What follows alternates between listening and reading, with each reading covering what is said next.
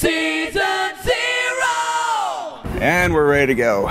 Season 0, Fantasia Festival, interview day 2. Much more quiet and relaxed, and I'm sitting with the director of the Reconstruction of William Xero, Dan Bush. Thanks for having me. Yeah. Nice to meet you, man. Yeah, so nice to meet you too, man. You came here a couple years ago with The Signal, and that was a movie where 3 of you put your 2 cents in, and it was this one kind of interconnecting story. Exactly. This is my friend Marco Vaccaro, a fellow Season 0 alumni who runs a podcast called The Bloodshaq Rants. And he really, really digs your movie. Oh, fantastic. And he said, he's like, well, you can ask him about the short movie you see in the beginning that you think is the movie until you realize it's on the TV screen. Right, exactly. Okay, yeah, that short film was a little short film that was part of a 48-hour film project, and Jacob Gentry, the middle segment director of The Signal, he directed that, and he and I were getting drunk one night at a bar, and we were like, how do we open up The Signal, and what are we going to do with it? And this is long before it got into Sundance or anything, and I was just like, it was actually my idea. I was like, hey, why don't you take that little weird film you made, since our movie's all about sort of a weird meta comment on violence, and in a weird way so was his little short film, and I was like, why don't we start it with that and then pull back to reveal it's on a TV, so people think that they're up for like an old school slasher. Okay. And then they realize it's actually, so it's this weird meta comment on violence. Yeah. Inside of another movie that's ultimately a comment on violence. How did the 3 of you decide what part of the movie you were going to do? And was it all written at once? And you're just like, dude, you're screwing my section. There's so much battling in that movie, but also so much rewarding trust of each other that developed, and so much sort of help and brotherhood that developed. Okay. I wanted the ending. I asked if I could take the ending specifically because I really wanted to do some mindfuck stuff. I wanted to really mess with the audience's heads a little bit. I watched your reel on the way over here. I'm aware that you like to mindfuck. I do. I like to play with the audience as much as possible. Now you're on your own. You're putting your balls out there. Reconstruction of William Xero. For someone like me who hasn't seen it but will see it, give us the reason to go, man. What is the worm on the fish hook? World's first human clone. Okay. There you go. How's that? Awesome. I kind of made that up. But no, that's kind of it. That's kind of it. All right. Yeah, and we talked about mindfuck. Yeah. So it's a puzzle. It's a jigsaw puzzle. Like I said, my colleague Marco Vaccaro loves mindfuck, so... Okay, cool. Yeah, that's good. Awesome. Yeah, no, I think Reconstruction William Xero, I've been... After The Signal, we went out and we were, sort of halfway welcomed into Hollywood after The Signal. We went and took meetings with all the big agents, and they sort of ushered us into their offices and surrounded us and told us how derivative The Signal was. And we were like, okay, well, why did you invite us then? And right after The Signal, the crash happened. So, there was the Lehman Brothers crash. So all the money... What is the Lehman Brothers crash? The Lehman Brothers crash. Just, the whole entire infrastructure of banking and the real estate money went away. Okay. The crash happened. The crash, okay. The crash happened. And so all the dumb money that was in independent films dried up. Yeah. And you couldn't get real estate money to make independent films. And so it ended up that the 3 directors, I being one of the 3 directors of The Signal, we all went out into the world and we were trying to get the next movie made. And so, literally since The Signal, I've written 7 screenplays with my buddy Connell Byrne. Yeah. And we've tried to get several of them made. And out of the frustration of trying to get funding, and the funding is cast contingent, and you get these big A-list actors attached to your movie, and then you're about to go do it, but then they want to change in the script, and there's all these nightmare things that happen. And after years of that, I finally said, I'm just going to make a movie, but by any means necessary, with any money I can scrape up. And I made the Reconstruction of William Xero. Okay, and how did this come to you? Do you fear clones?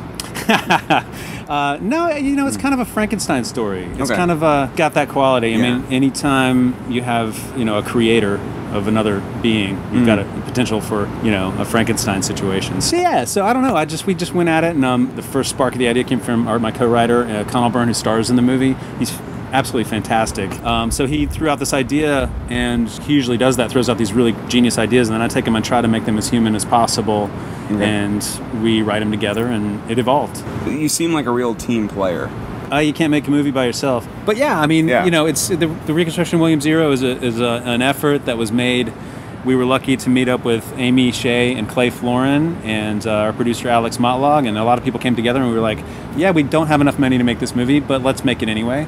All right, so how did by any means necessary. Then what? Did you threaten people? Beg, borrow, steal. Okay. You know, favors, friendships. Luckily in Atlanta, there's a real punk rock spirit behind filmmaking. Gotta love that punk rock spirit, man. It's true, and when you raise a flag and you say, you know, let's charge the hill, certain, you know, contingencies in that town will fucking get behind you. Yeah. And we were lucky to have that. We were blessed to have that. So, and we were lucky to get some of the highlights. We got AJ Bowen to be in it because he came back. I worked with him on the Signal. He's one of my good friends, and Amy Simons is lovely, and she's a force to be reckoned with. She's just, you know, commands the screen and everything. So besides the movies, tell me something a little nerdy about yourself, because that's the theme of the show. Oh, right. I thought a show for freaks made by geeks. What's nerdy about myself? I used to play. We invented our own Dungeons and Dragons game and played it all the way through college. Okay. I was the dungeon master, and we threw all the books away and wrote our own. They did something like that on Parks and Rec, actually, where the guy created a game, and then by the end of the season, for some reason, someone found it and were playing it. Oh, really? And he had to prove that it was his. It was his by beating everybody. It was very amusing. So yeah, we did that. We used to actually, me and my buddies used to put on Peter Gabriel's The Passion. You know, based on the Last Temptation of Christ. Okay. Because it's such amazing cinematic music. Yeah. And we would play our own hyper version of this bizarro version of Dungeons and Dragons for days, and it was some of the best times I've ever had in my life. So that's a beautiful thing, man. I wish I could find time to do something like that again. So, you know, just for a message for the youth of today, which I don't know if they'll fucking see this, but if you do, don't grow up so fast. When you're 13, it's perfectly cool to spend a Saturday night with your friends playing video games or your made-up Dungeons and Dragons game. Don't run out and try to get drunk too early. You'll have the rest of your life to get drunk. Indeed. I've got one little story if you want to. Absolutely. Okay. So, all right. So I knew that my days, I knew my innocence was over when we had set up, we used to play War in the Woods, you know, Vietnam War in the Woods when we were kids. Yeah. And this huge, sprawling, massive woods behind all the suburban houses in Charlotte, North Carolina. And me and my buddy Peter set up the best ambush in the world. We waited for about an hour for the other team to come along. And we were ready to jump out, and we heard them coming. We were like, why are they making so much damn noise? Don't they know that this is sacred? Like, they're coming into like enemy territory here. And when we jumped out to ambush them, they tumbled down the hill and fell in the creek laughing at us because they had gotten stoned for the first time. And that was the end of War in the Woods. Okay. And it was also the end of my innocence. Wow. So there's the story. Just a little bit about your Fantasia experience. Well, this is actually my first time coming to Fantasia. Okay. So, so this is my first time here. So you don't know what it is? So I've been here for a few days. Have you seen movies? Yeah, I went and saw Mole Song. The energy at Fantasia is fantastic. I don't know. It comes from a love of the genre, I think. Yeah. And it's not so much of a celebrity-driven sort of. I don't know. There's a more relaxed feel here, and Montreal is absolutely gorgeous. There's just a love of the filmmaking and a love of the genre here that is, you know, unsurpassed. First time I ever came here, I was so surprised that I'm like, I make more noise here than I do at a Metallica concert. You know? You keep referencing punk rock, man. I grew up listening to the Minutemen. There you go. So, like, what bands are you into besides the Minutemen? Let's paint a picture. You know, I grew up listening to Minor Threat, the Minutemen. Growing up in the 80s in the Southeast, you're stranded between being a Deadhead or a metalhead or a punk rock guy. Okay. So I was stranded somewhere in between. Yeah, two of them I can understand, but the Deadhead one is just like, you know. Well, you could be a cat, a dog, or hippopotamus. Right. Hey everyone, thanks for watching. Make sure in the future to look for the Reconstruction of William Xero, Clones, Frankenstein stuff.